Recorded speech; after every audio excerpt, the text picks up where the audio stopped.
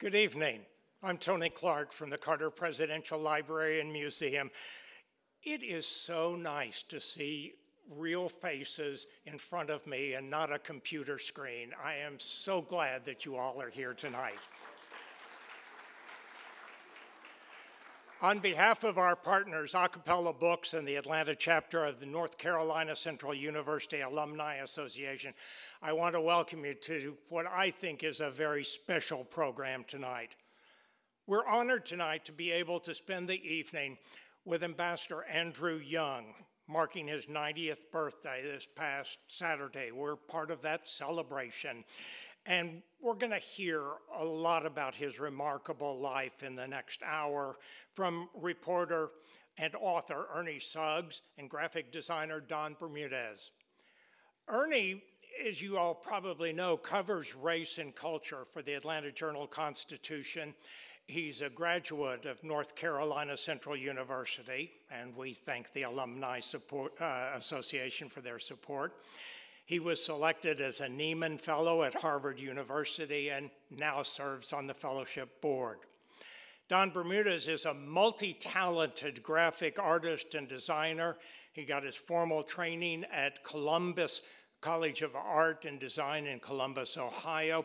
And those of you who have already gotten a copy of the book, The Many Lives of Andrew Young, will see Don's amazing work in the pictures and layout in there. I had the pleasure of working with Don when he created an exhibit at the King Center. It was an exhibit about President Carter and Martin Luther King, both of Atlanta's Nobel Peace Prize award winners.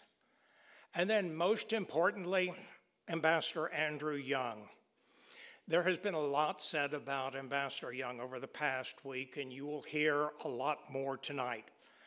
I just want to relay one personal story that I think typifies Andrew Young to me. We hosted reporter Katherine Johnson a few years ago to talk about her relationship with Coretta Scott King, and she was in conversation with Andrew Young. And during that program, I found out that former First Lady Barbara Bush had passed away while the program was underway. And so we got to the end of the program, and I thanked Katherine and I thanked Ambassador Young, and then I mentioned that Barbara Bush had passed away. And Ambassador Young, without pausing or leaving the stage, offered a beautiful prayer of remembrance for Mrs. Bush, because that's the type of person he is. So please join me in welcoming Ernie Suggs, Don Bermudez, and Ambassador Andrew Young.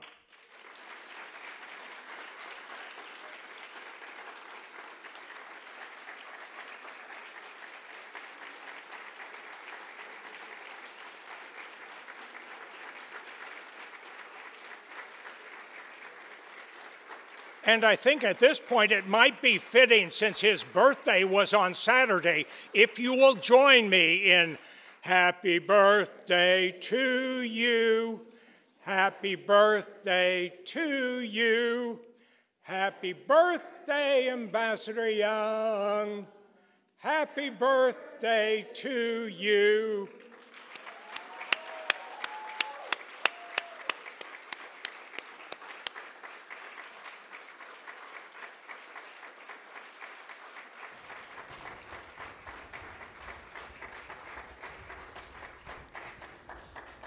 Ernie, thank you. Thank you very much. Thank you, Tony. And this is crazy, because I've been out in the audience many times for these events. I've sat on this stage many times as a moderator, but I never in my wildest dreams thought I'd be here talking about a book that I've written. So I appreciate you all coming out here. And when Tony told me that, when Tony called me and said he wanted to do this, I was excited. And then he called me and said it was sold out. And I was more excited. Then he called me and said that Book TV is going to be broadcasting it. So Book TV, the cameras are there. They're going to be broadcasting this. Then he told me that he opened up more seats, and that's sold out. So I was like, wow, this is crazy, because I've never been this popular before in my life. And I was, and I was telling Tony this, and I was like, you know, I finally made it. I finally hit big time, and you know, I'm going to become a big, you know, New York Times bestseller. And Tony, you know, for those of you who all know Tony, he wasn't saying anything. And I'm just talking and going on for 5 minutes. And I look over at him, and finally he says, you know that Andy Young is going to be here too, right? So I know that you all are here to talk to and to see the great Ambassador Andrew Young. So I want to introduce my brother, and you guys give him a round of applause for Brother Andrew Young. And let me introduce my homeboy from New Orleans who went through piles and piles of memorabilia, and who knew that my mother required me to write every week when I went away to college. And her thing was, if I don't get a letter, I'll assume that everything's all right and you don't need any money.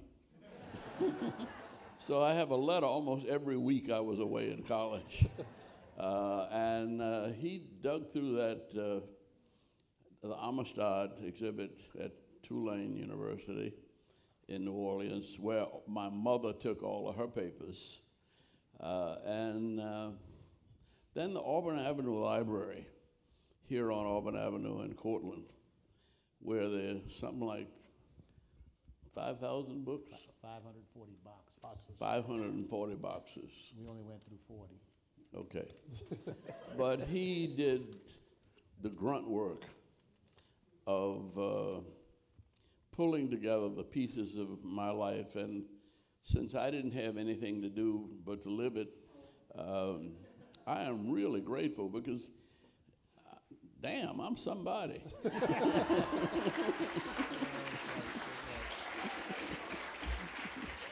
You are. Well, I want to start off. I want to read something. This is, you know, I write for the Atlanta Journal-Constitution, and on Sunday, hope you all subscribe to the AJC. On Sunday, I wrote an essay about the relationship that I have with Ambassador Young, dating back 26 years when I was a young reporter in Durham. And I say, and the name of the book, you know, is The Many Lives of Andrew Young. And I write, over the years, I've carefully watched how people address Andrew Young. The AJC's standard practice is to refer to him on first reference as ambassador. James Orange, who many of you know, called him my leader, while C.T. Vivian called him doctor, but they called everybody that. Andy is preferred by those who know him casually, but sometimes he gets congressman or mayor or reverend, and even in some African kingdoms, they call him king. There are a group of folks around the ages of his daughter who call him Uncle Andy because he is almost like a father figure. I choose to call him brother, my brother, Andrew Young. So I want to ask you the first question in the many lives of Andrew Young. When you get up in the morning and you look at yourself in the mirror, who are you? You know, that's what I try to figure out every damn day.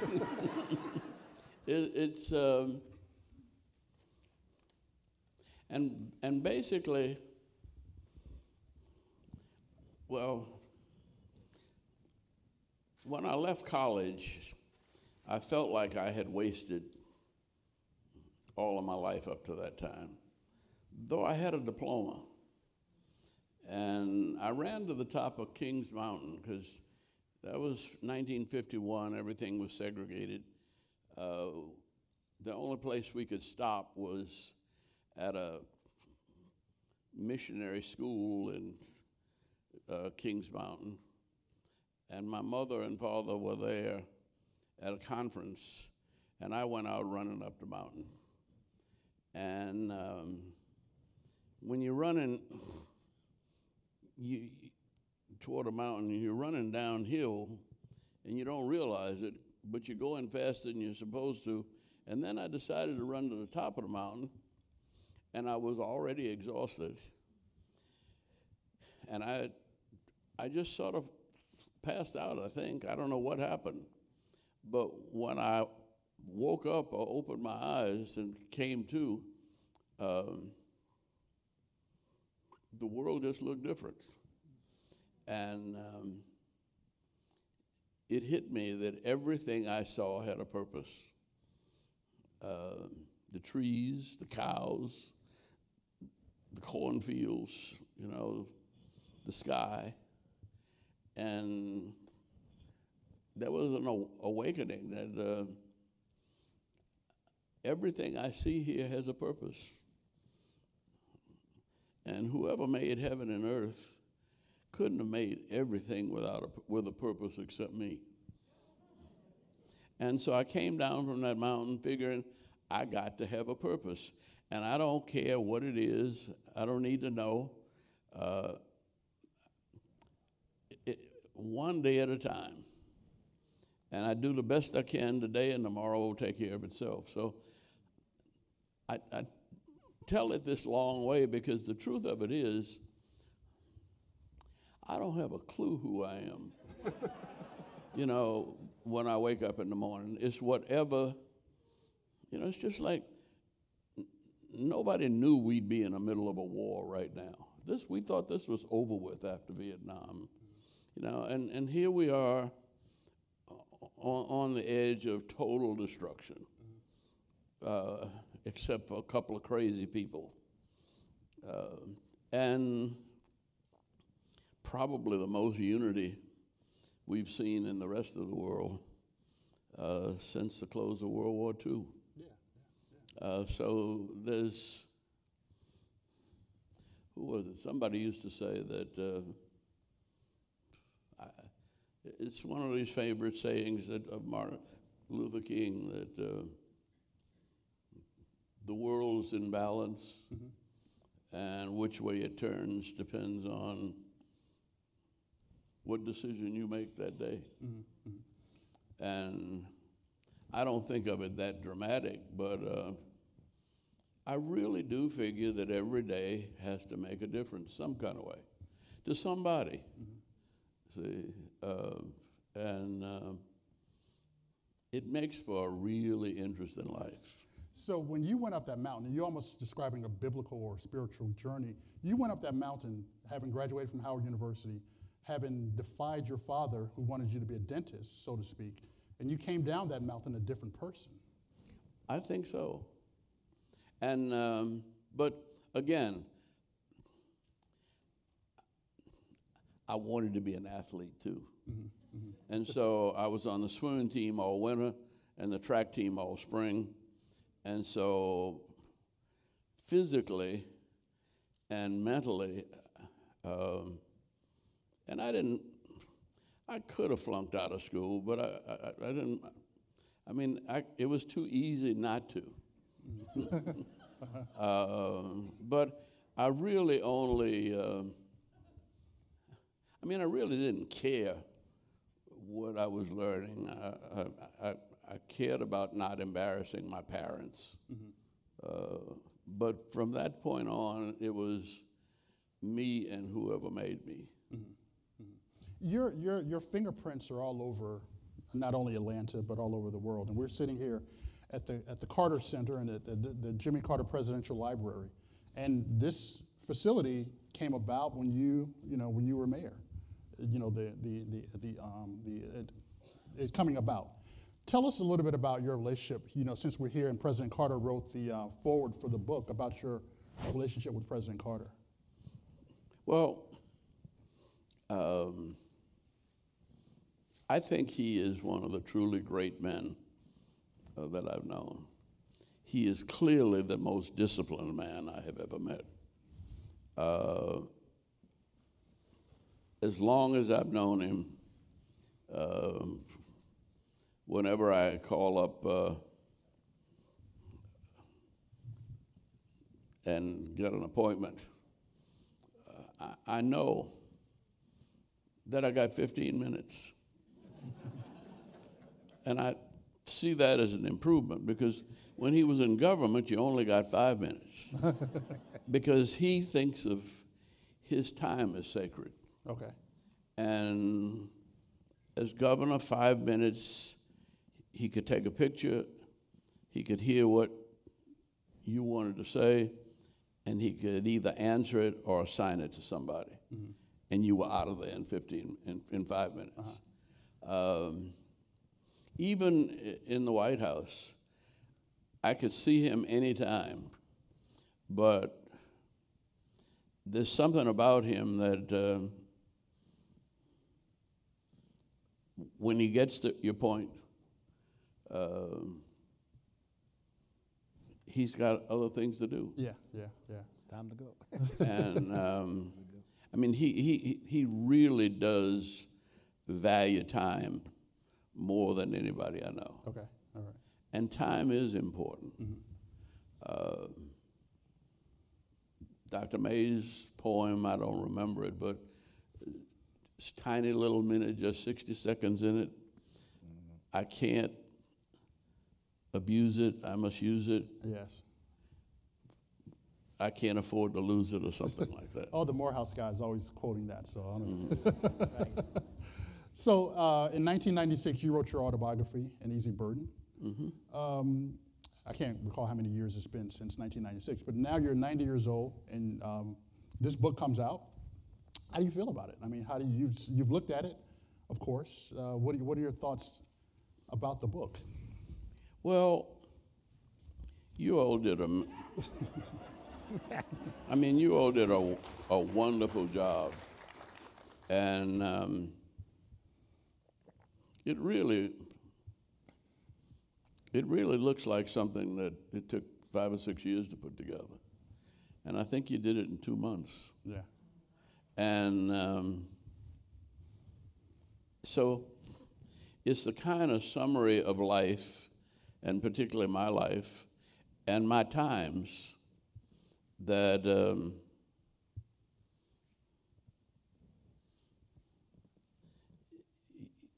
well,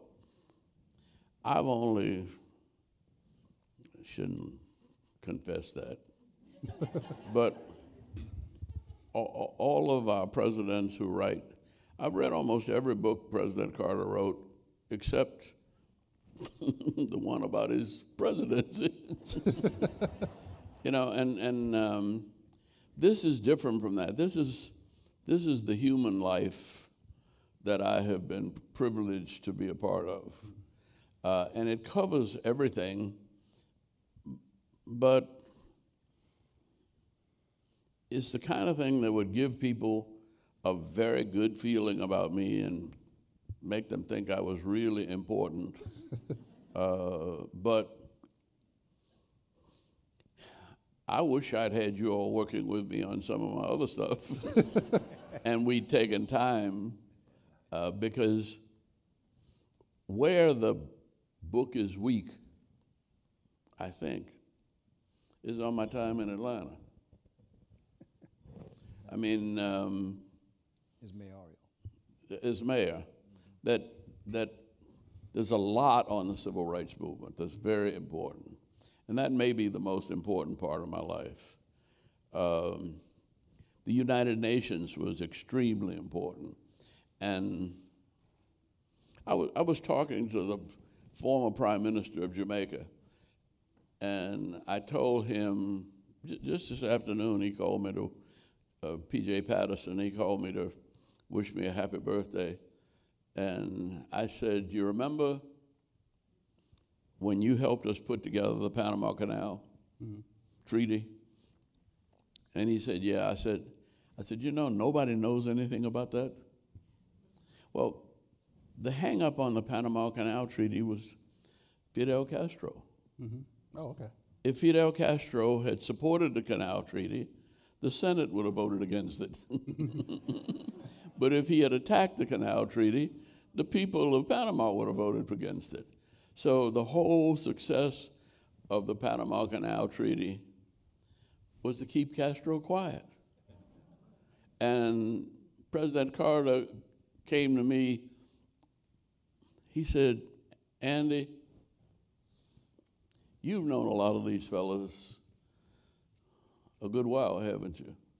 I said, yeah. He said, you think you can find 2 or 3 that can get Castro just to stay out of this? And I said, you know, I really do. I think we can. And I came back to him after a little while, after touching base with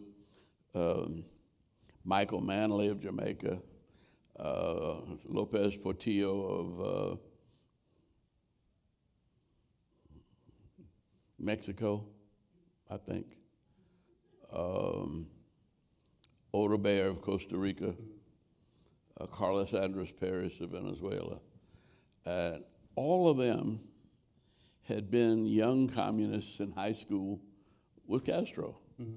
And they'd all become Democrats and were allies of the United States.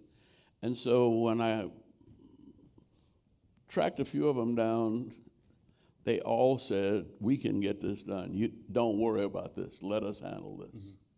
See? And sure enough, it went smoothly. And nobody in the State Department ever had a clue. And the night after the treaty was signed, we were all staying in the same hotel, and President Carter called me and said, how many of those guys that helped you with Castro are in this hotel? I said, most of them. He said, can you gather them in your room around 11 o'clock tonight?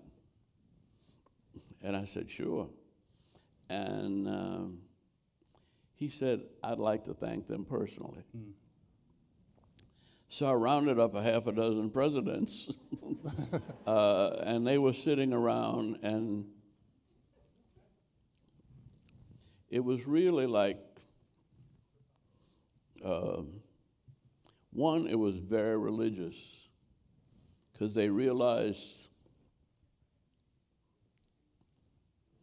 that they'd done something together that was sort of unthinkable without Jimmy Carter. And they might have saved Western Hemisphere. But that's sort of the way things worked with him. Well, I want to get with Donald about you growing up in New Orleans, but you mentioned Atlanta. Let's talk about Atlanta first. Then we're going to jump to Donald. I don't know if Andrea is here, your daughter, but she told me about how when you and her ride around the city, how proud you are of what you see, and the buildings and all the construction and what's happening at the airport. You have, obviously made a very major impact on this. Well, right here. Right here, yeah. I mean, I figure between the Presidential Parkway and 400, I got cussed out close to 100 times by my friends, and they were people who supported me, and I didn't lie. I said I wasn't for more roads until I realized there was the possibility of another 150,000 square feet of office space and housing that was going to descend on this place because the airport was already built. And that we would not have been able to function as a city without this Presidential Parkway. And even John Lewis, voted against it. I mean, all of my friends voted against it, and I got even with John and put his name on it. But it's when I was driving in from Sandy Springs, way out there somewhere, and the sun was it'd been an early morning something, Rotary Club or something that meets in the morning, and it was, the sun was just coming up over the city of Atlanta, and I get emotional about stuff like that. Okay. Because I can remember the groundbreakings, of the Ritz-Carlton. They gave it another name now, and when Lenox Square was a little row of shops, and when the tallest building in downtown was the Hyatt. and the meeting I had with Bill Marriott and John Portman about building the Marriott Marquis. You know, and Bill Marriott ended up building 72 hotels in Atlanta. Oh, wow. While I was mayor. Okay. I mean, that was a kind of growth that nobody could believe, see? And so I was operating on things that I knew to be happening. But even I would not have believed when Kasim Reed was mayor, we averaged $5 billion a year in new investment. I mean, building permits. $5 billion a year is the sum total of all of the investment that goes into South Africa, the whole country. There isn't a nation in Europe that has grown like we have grown.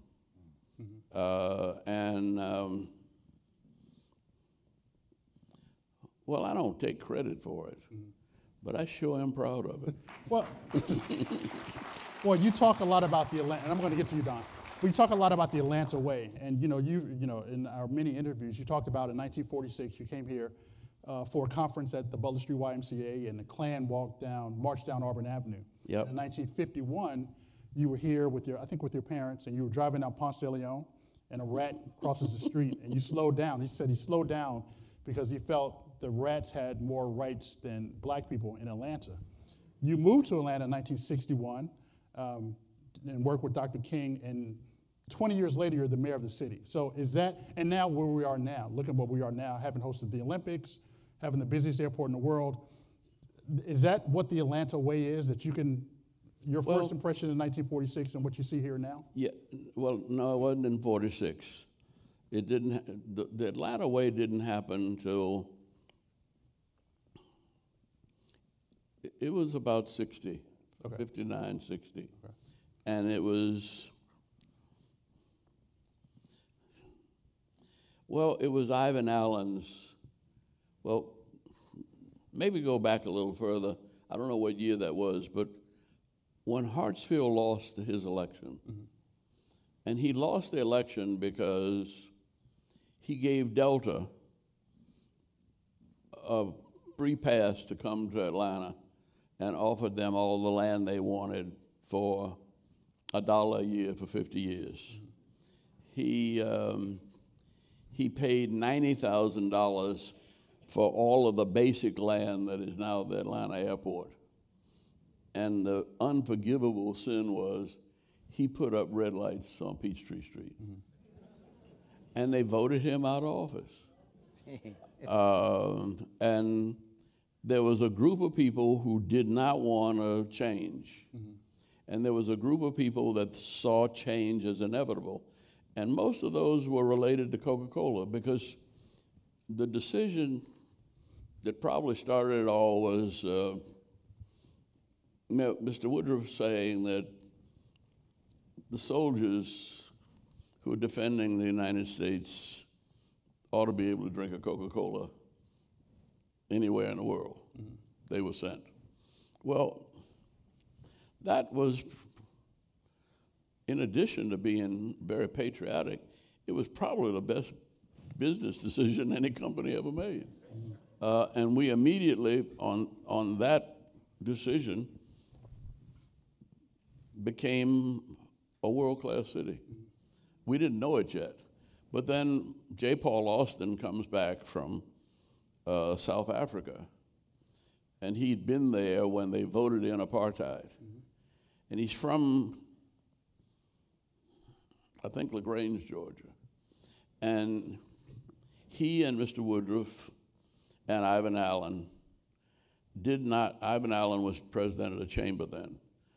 They did not want Atlanta to be a backward city.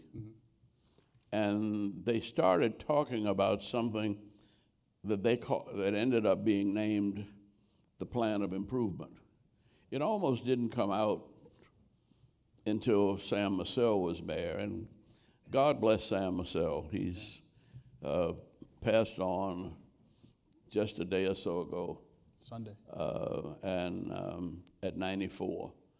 But he was in the state legislature, in the city board of aldermen, they called it then, for 30-some years, and was mayor, vice mayor, and then mayor.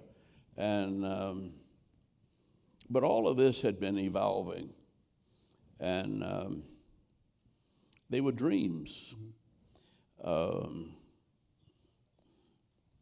Maynard Jackson comes along, and well, first I got elected to Congress, and I wasn't supposed to get elected. The district was still just, I think, 38% black. And I got more black turnout than anybody had ever had before. I think we had a 74% black turnout, and we got more white folks voting for me. And I beat a very good Republican. And we were always very good friends. And Rodney Cook. But things were just changing so fast. And I don't know how I started this history, but No, we're talking about the Atlanta Way. The Atlanta Way. the Atlanta Way, I attribute to a woman by the name of Helen Bullard. And I don't know who she worked for, but she told all of the business community what to do.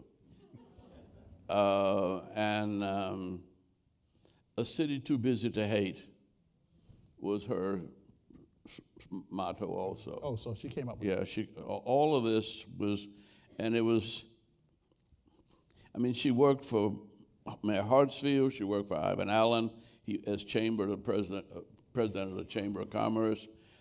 She worked for Coca-Cola, Dick Goodwin, and but she had a way, and she sort of, that was one of the reasons why I'm so grateful to Sam Massell, because when I lost my first race for Congress, he was very worried about racial division, and I think he and Jesse Hill got together and asked, and he appointed me co-chairman of the Community Relations Commission with Archbishop Donnellan of the Roman Catholic Church.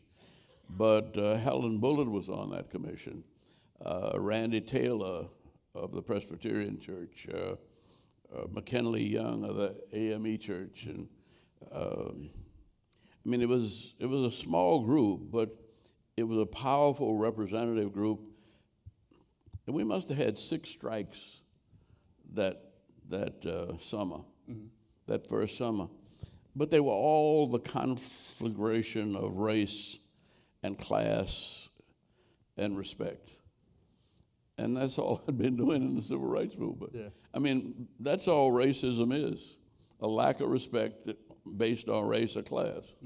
And so when it happened at Meade Packing Company, it was, there were about 6 of these during the summer.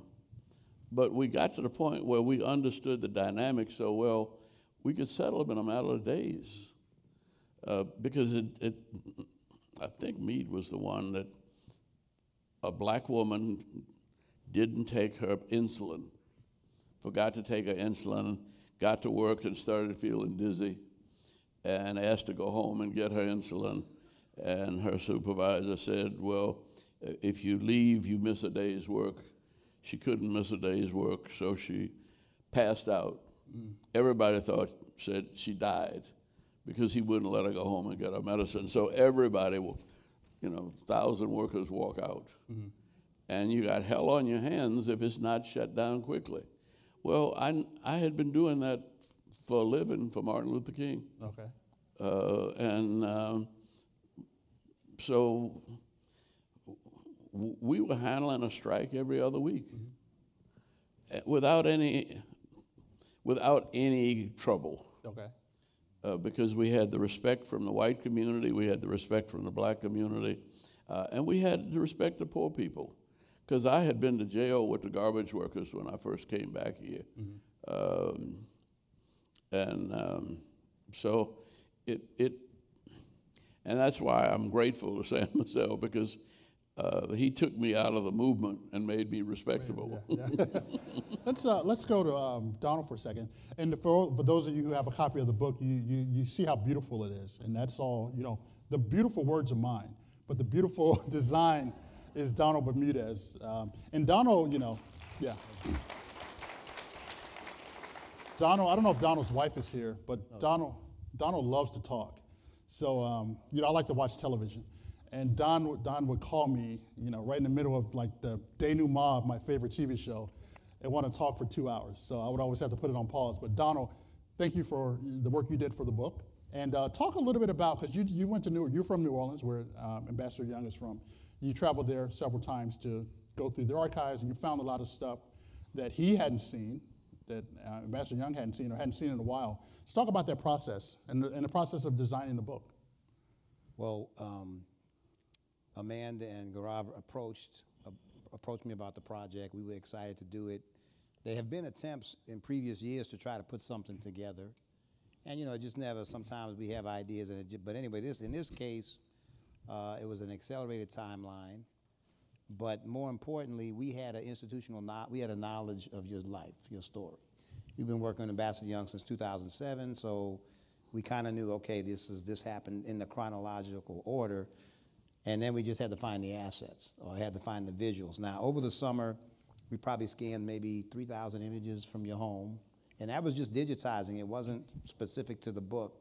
But because we had that catalog, we were able to see some things. And Ambassador Young's mother was a very good, organized. She kept every scrap of paper that had to do with him and his brother. I mean, they had everything in this archive. She only had 4 boxes, but they had a letter from President Carter that was in this box. And I said, I don't know what else is in there, but I'm going down. I'm driving. I'm going. And I went down and met with the archivist, and they had some images of Ambassador Young digging trenches in Austria in 1953, I think it was.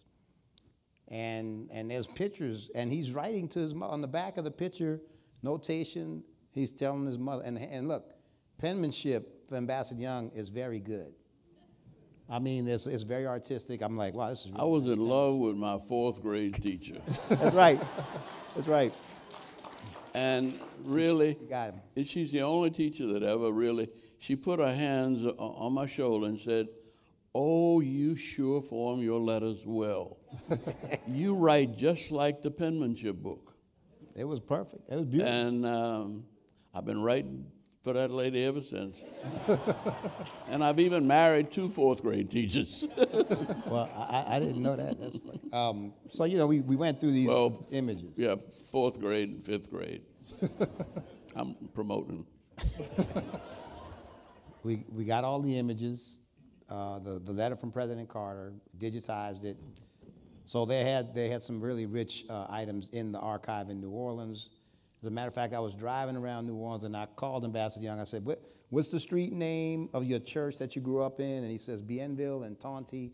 So I'm driving in the city. We stop, take pictures of the actual street and all these different things.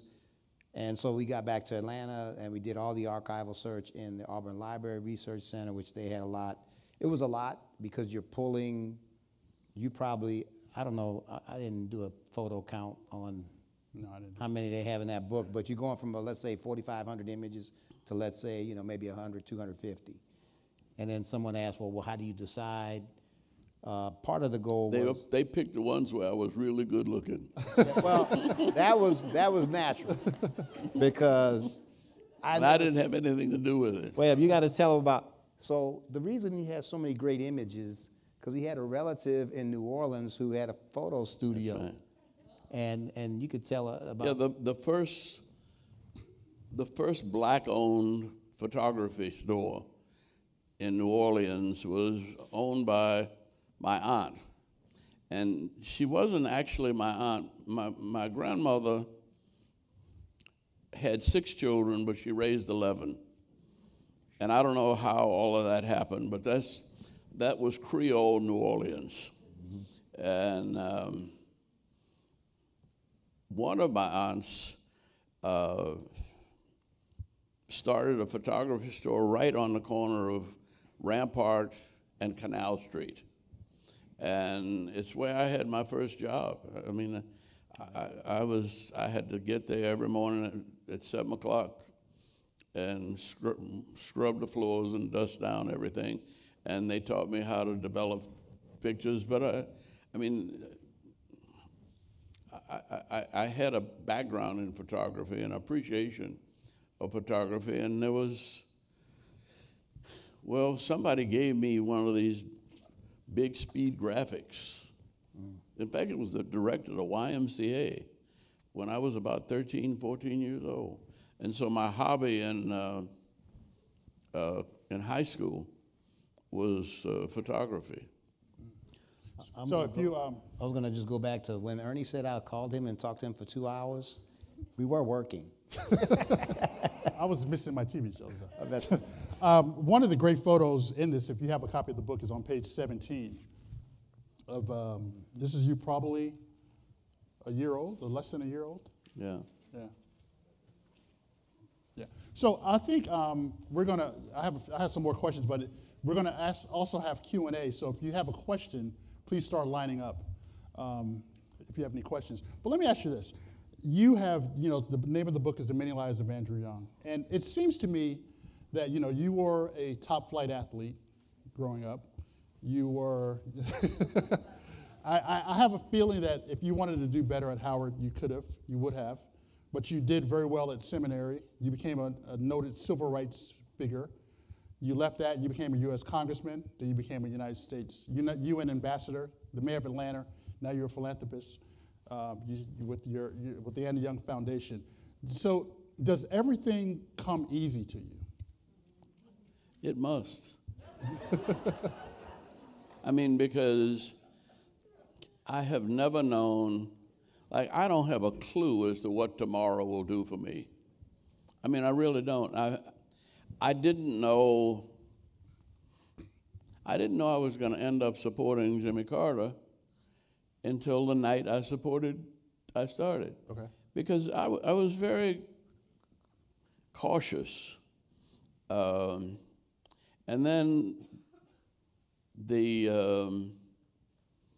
one of these New York newspapers did an attack on him, Village Voice. Okay. Village Voice did an attack on him, calling him a racist. Mm-hmm. And I was making a speech somewhere in Pennsylvania, and Jody Powell called me up and said, "We need you to kind of do an answer to this." And I said, "Well, I don't know how he got it to me, but he read it to me." And I said, "That's enough." Mm-hmm. And he said, "Can we write something for you to send out?" I said, "No, I want to write it." Okay. And I stayed up the rest of the night. They put the whole page of the Village Voice mm-hmm. was the letter that I wrote. And it was really answering the editor of the Village Voice, and Julian Bond. Mm-hmm. And Julian's problem with Jimmy Carter was, Julian really was a black aristocrat. His daddy had a PhD. Yeah. He'd gone to, exclusive prep schools all over, and he was very uncomfortable with just the Southern twang of Jimmy Carter. Mm-hmm. And so when I got through writing and had it faxed to Jody, they put it on the front page of the Village Voice, and that was the week before the New York primary. Okay, all right. And, but until that night, I was supporting Mo Udall. Okay. Only because I was in Congress with him, and all of the congressmen got together and decided that they wanted someone from the House of Representatives as a candidate, and I signed on, not really knowing him or thinking about it, but once that, hit the front pages, it went statewide. And Jimmy Carter carried New York, so he had no trouble carrying Florida. I see Bill Crane, but I want to ask one follow-up question, Bill. I wrote Sunday that you are never afraid to talk. You're never afraid to voice your opinion, even when it's not popular. So you talk about when you did not support, you weren't sure about supporting Jimmy Carter. 30 years later, we had the Barack Obama run for president. You famously said, I don't know if it's famous to you, but you said that you want him to be president in 8 years, not in 2008. So you've never been afraid to say what's on your mind, even when it's not but there popular. again, my mother's godchild was, later she married, Grant Hill's, she's Grant Hill's mother, basketball player. Okay. So, but Calvin Hill, she married Calvin Hill. Calvin Hill, but she and Hillary Clinton were roommates at Wellesley, is it? No. Well, Wellesley, yeah. Yeah, and so I had been hearing about Hillary Clinton since she was in college. And she really, see, they graduated right after Martin's death, 68. And Ed Brooke was the commencement speaker, and he gave a speech supporting the war in Vietnam. 2 months after Martin Luther King's been killed. And Hillary got up and threw her paper away, and she dressed down the only black senator in the Congress, and she tore him to bits. See, and their picture was on the cover, I think, of Look magazine. So I'd been following her since she was 17, and I had never met Obama, and I made the mistake of reading the wrong book first. See, if you read his book on his childhood, and you get who he really is. Dreams of My Father. So, Dreams of My Father. But I didn't know that one. The first time I heard of him, paid attention to him, I happened to be in Hawaii. And his book that he wrote just came out. And so I read it on the way back from Hawaii, and it wasn't anything that anybody else was saying. I mean, that was not a good book. See, I mean, it wasn't a good book. I mean, it didn't, like Jimmy Carter's book, Why Not the Best, was so arrogant. See what I mean? See, I mean, it really was. Who in the hell is this Georgia cracker saying, why not the best? But you read it, and you really say, he is pretty good. Yeah. See? Well, there was nothing shocking like that about Obama's book. And so I didn't pay much attention to it. Whereas I had 20 years of experience. I mean, Jean, my first wife, and Hillary were co-chairs of the Children's Defense Fund. Hillary had been down in Mississippi registering voters. Say, walking the streets of Mississippi, roads of Mississippi. Hillary and her friend hitchhiked to Alaska and had worked in a salmon factory. See? I mean, that's one hell of a woman for me. See? And I didn't want to make the decision on race. The other thing is, the country was so screwed up.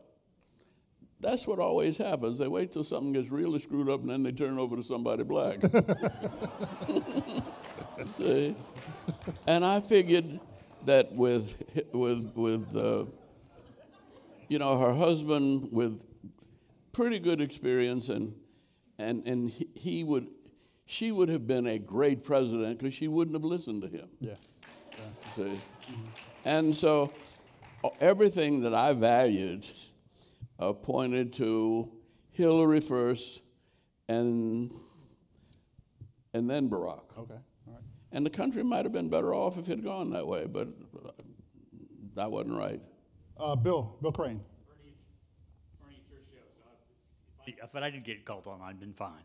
Ambassador, I've had the pleasure of seeing you speak in any number of roles in your life, but I will never forget your remarks in Centennial Olympic Park, just days after the bombing. And you have many skills and talents, and everybody here knows that, but you are always able to calm waters when they are tempest teapot boiling. You are always able to give us that bigger picture, and like you said on the top of King Mountain, just kind of seeing everything a little differently. And we all needed the reset button push that morning. But I watched, as you came up to the podium, you pulled out, as you often do, some remarks prepared for you, because it was a very important moment. There were a lot of seats already sold, and weren't sure if the volunteers were going to show up. And then you put them back in your pocket. And as you always do, you just extemporaneously went on for 30 to 40 minutes. You never you never stammer. What inspired you that morning? Because I can remember pieces of that speech now from that morning in 1996. Well, I can't, but what inspired me was my first church was in Thomasville and Beachton, Georgia. Now, Beachton is halfway between Thomasville and Tallahassee. It's a little crossroads town, and the members of that church had come to Georgia from Alabama when the slave master wouldn't let them learn how to read, wouldn't let their pastor teach them how to read. The pastor came over to Georgia. There was a congregational church school there, and he moved the whole church out of Alabama in the middle of the night and came to Georgia, see, and because of the school. But when I got down there as their pastor, they were a Georgia church, and they said, now, preacher, we know you done been up north to school and all, but down here, we don't believe in paper in the pulpit. Okay. And said, if you got something for us, he said, we want it to come from your heart. And said, if it's on paper, we just want you to know, by the third Sunday, there won't be anybody in church. See? So I think I was 21 then. And so I started realizing that I had to preach the way these folk wanted me to preach. Mm-hmm. And that's the way it seems to work. Now, well,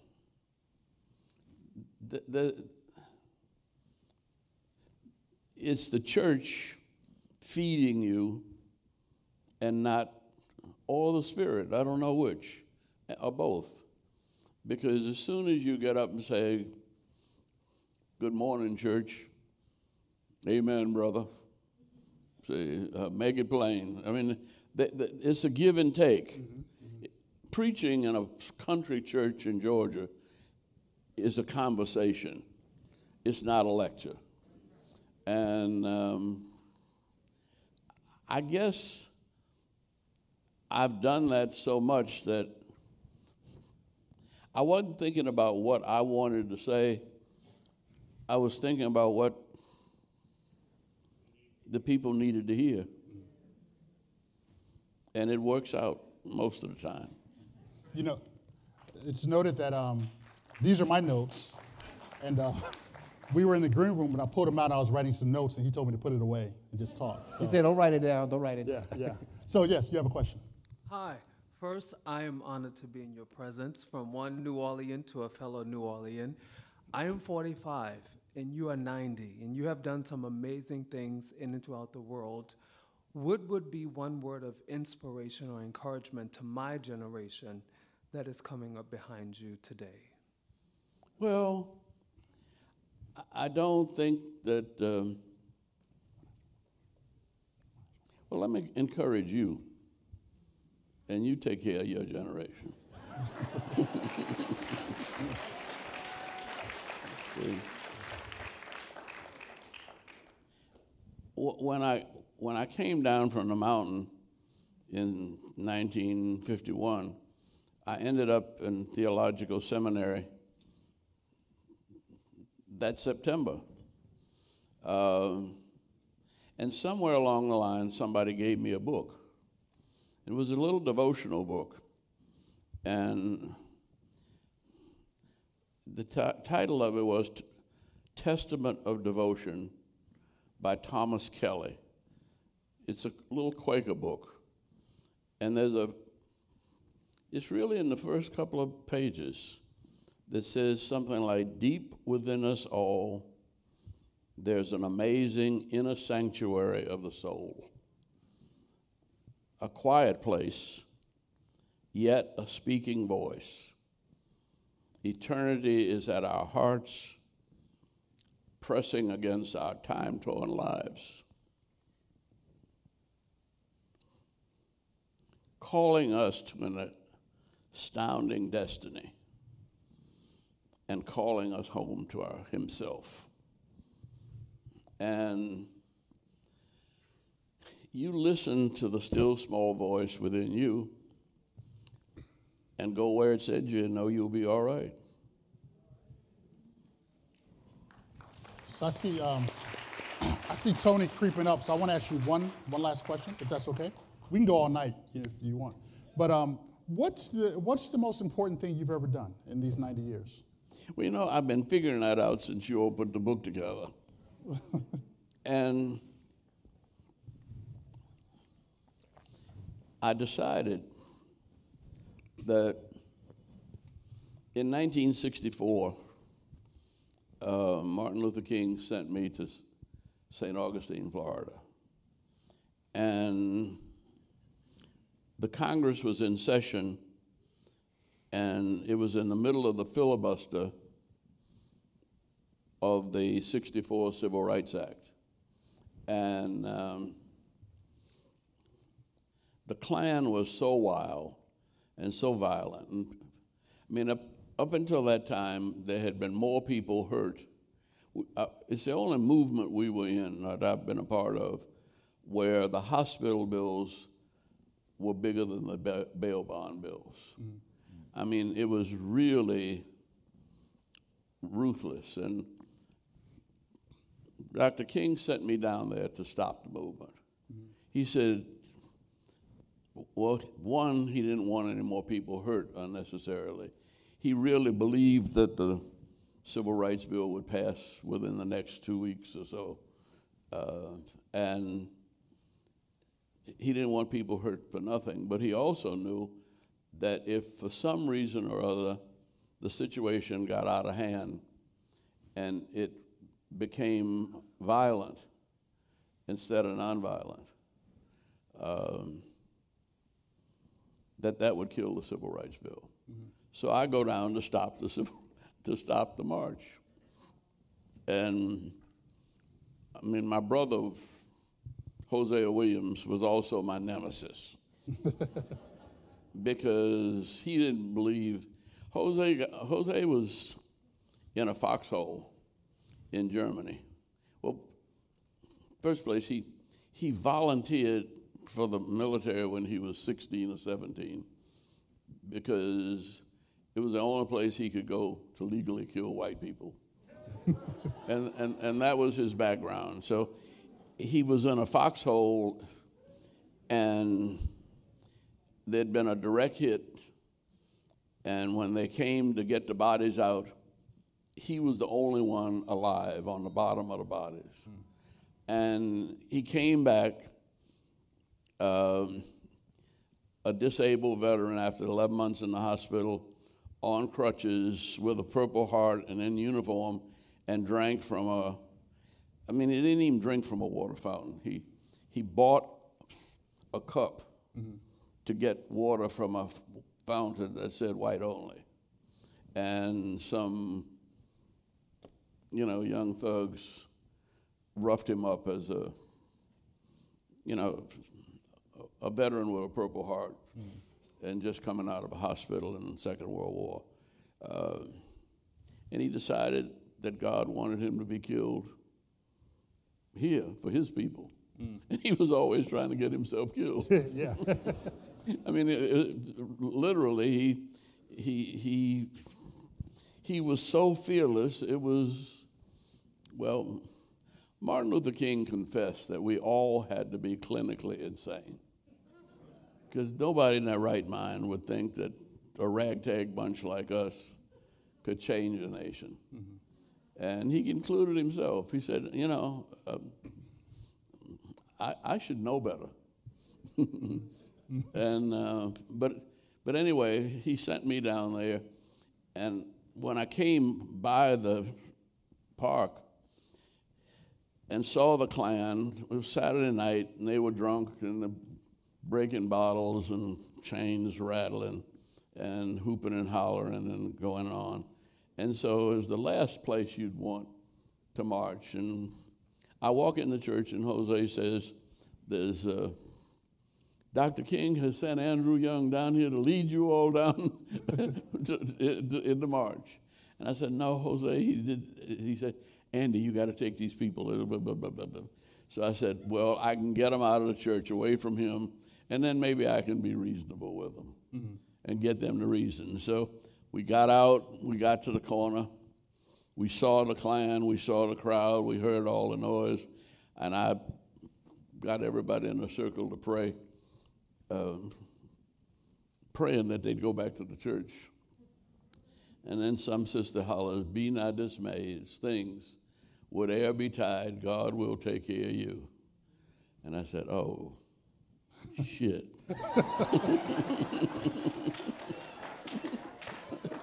These folk want to march. And my job then became how to let them march without getting anybody killed. And so I kept them on one side of the street, and we walked down to where the Klan was, and then I said, you all stay here, and I went over by myself. And I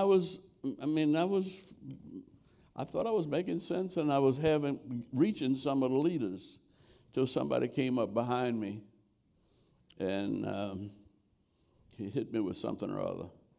And but I don't know how long I was kicked and beaten for a good little while, but when I came, Willie Bolden pulled me up, and I said, we can't go back now. We have to go down to the next corner. And going down to the next corner and confronting another Klan group, this time when they swung at me, I was ready to duck and dodge, and I didn't get hit until there was a great big, I think he's actually 6'7". I've met him since. Oh, wow. Okay. He came in, a policeman. And see, the Klan was deputized by the sheriff to beat us up. But the police in St. Augustine really didn't want any Klan violence, so they didn't want us marching. Okay. But this guy stepped in the crowd and said, you all get out of the way. You fool around and kill some of these people, and none of us want that to happen. And so they let us march on through. Well, that Saturday, they wanted to march in the Klan wanted to march in the black community. And we didn't know what would happen because it was mostly the women and children that were leading the marches, the teenagers. The men didn't march. They said they couldn't be nonviolent. And I went back home and cussed them out for being cowards. But when the Klan came down through Lincolnville, it was daytime, but they were in their sheets, and we knew they had guns under their sheets. And people started singing, I love everybody. I love everybody in my heart. You can't make me doubt him because I know too much about him. I got the love of Jesus in my heart. That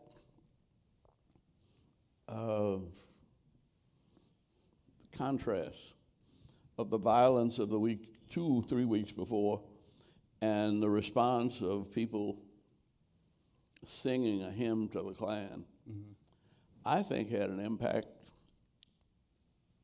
on the Senate. And that Tuesday, they passed the Civil Rights Act.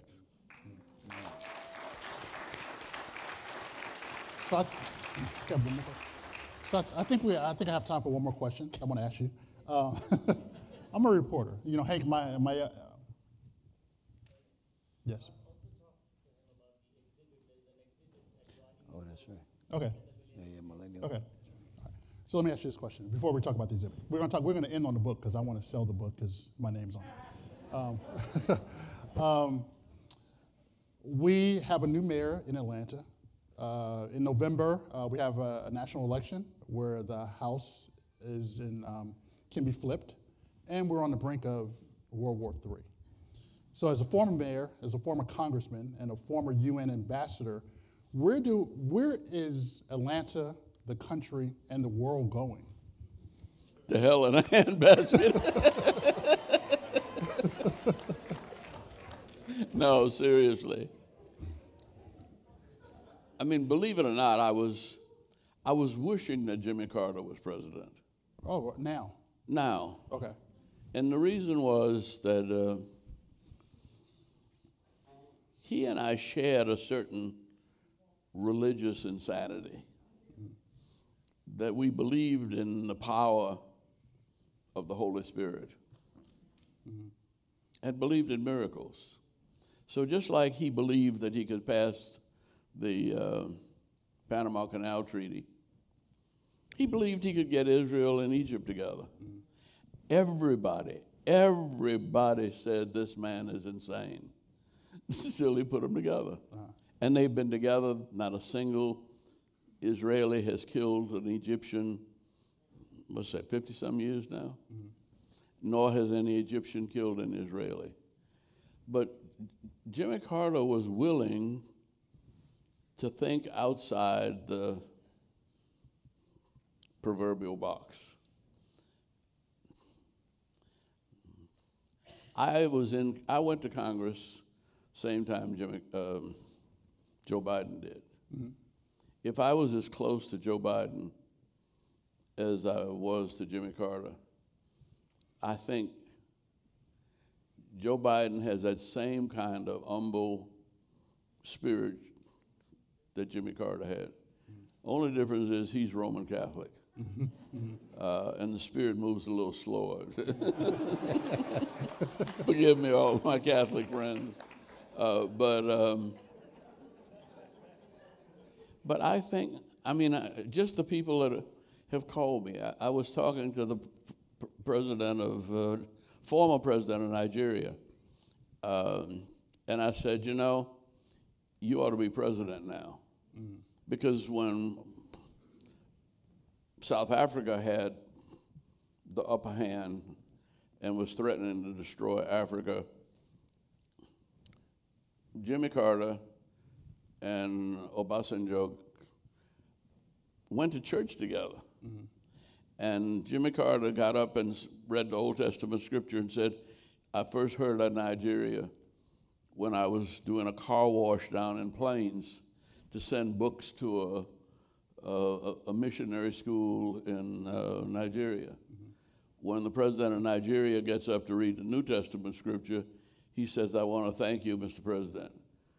I was a barefoot boy that had to walk 3-4 miles every day to get to that school, but that's where I learned how to read and write. But that's also where he ended up somehow being the #1 student in the entire British Empire Commonwealth Engineering School.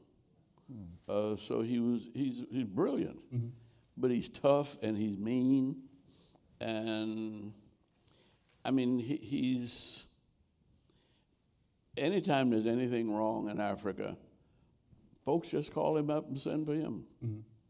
And I was with him in a situation like this.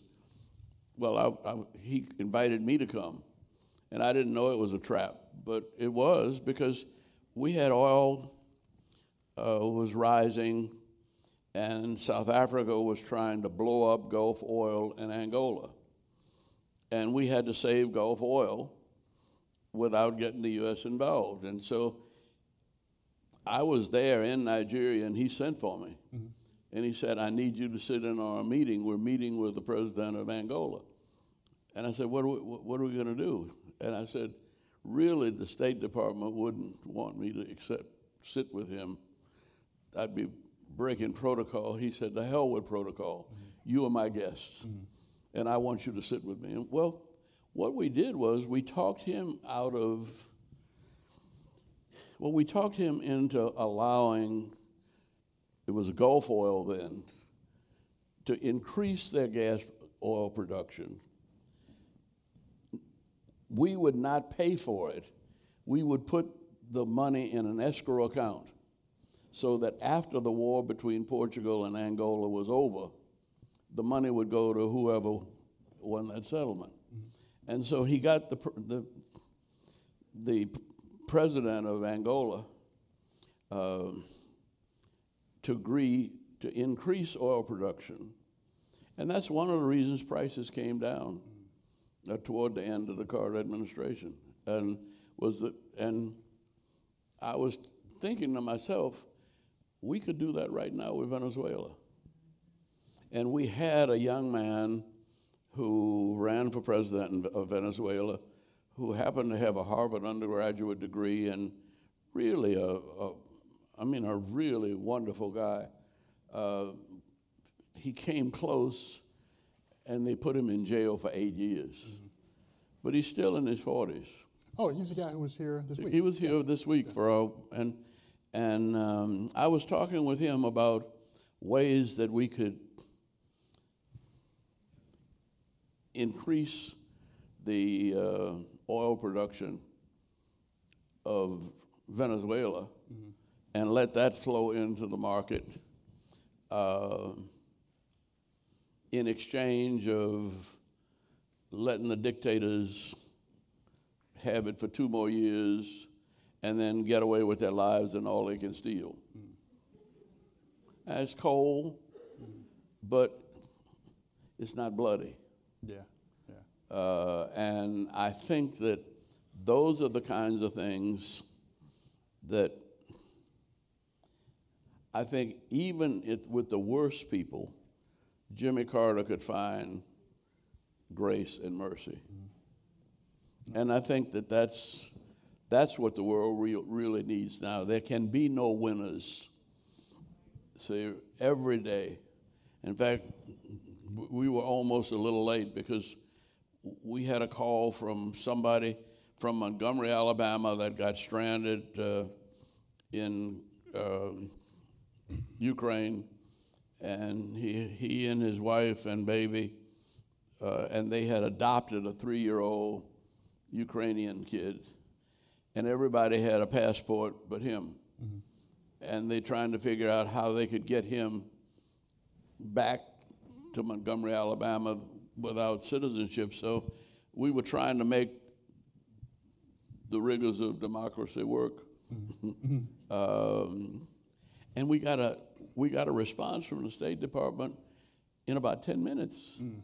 Wow. I mean, it was amazing. See? So I think this is a time when we need a miracle. Okay. We need prayer. And but the song that I like, I don't feel no ways tired. We've come too far from where we started from. And nobody told us that the way would be easy. But I don't believe he brought us this far to leave us. I think that's a great way to close us out. I want to say thank you, sir. I just want to say one more thing about the book. For those of you who have not bought it, have not purchased it now, it's available now at the Acapella bookstore still, right? And it's going to be on sale officially on March 29th, so you can order it on Amazon or New South Books, which is the publisher of the book. and all your favorite bookstores. So please go out and get it. If you live here in Atlanta, the Millennium Gate Museum has an exhibit, The Many Lives of Andrew Young, which is based on the book. Exhibit was put together by Don Bermudez. So please go by and check that out. Pick up the book. And if, one of the things that we wrote about this weekend is that Andy Young has about 7 or 8 different monuments in the city of Atlanta named after him. So if you're in town, stop by those. It'll be a nice little scavenger hunt to find all the places named after Andrew Young in the city. I don't know where they are. Including he has 2 statues, so that's pretty impressive. So you want to close out? You want to final words? Yeah,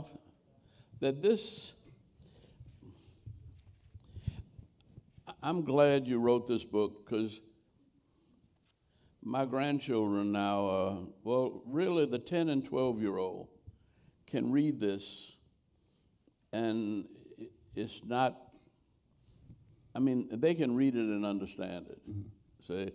And it's not too heavy, it's not too complicated, but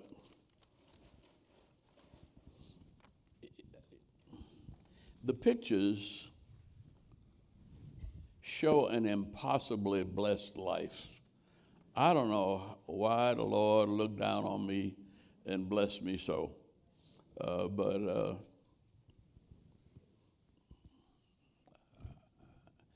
my grandmama said, "To them to whom much has been given, of them will much be required." So I guess that's the reason why I'm still hanging around here, because there's something else left for me to do. Well, you're blessed, and I'm blessed to have done this book. And the nice thing, Ernie mentioned the books that we have in the lobby. The nice thing is they are signed as well. A wonderful keepsake of this evening. It has been a fabulous evening, and I think back to the civil rights leaders that we have lost during the last couple of years, whether it's John Lewis, C.T. Vivian, Joe Lowry, Hank Aaron, it just goes on and on. It has been wonderful to spend the evening with the remarkable life of Andrew Young. Please join me in thanking Ernie, Don, and Ambassador Young.